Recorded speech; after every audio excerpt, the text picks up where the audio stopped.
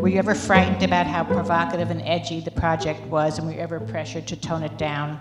When I read the script, I thought it was, yes, provocative and important. I wasn't terribly concerned. Got to be a bit of a nail biter there before we came out because of the preconceived notions of what the movie was. You know, the audience went on that journey with us, and things sort of settled down after we didn't incite violence. And I feel like it's a provocative, important film, touching on a lot of you know, certainly the mental health and very universal themes within our society. And, you know, I think Todd and Scott wrote a beautiful script and an important script.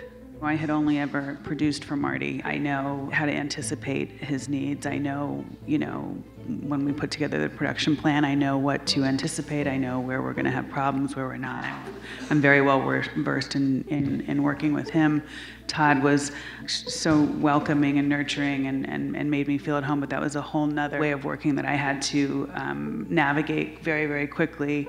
Todd is absolutely a producer, almost first and foremost, so I had to remind him to take off his producer hat and let me kind of take over there, and so that he could focus solely on Joaquin and the work at hand, and that I think we had a really great dynamic. It was a wonderful experience, and certainly one that made me sort of feel like I kind of knew what I was doing and could do it without Marty if I had to.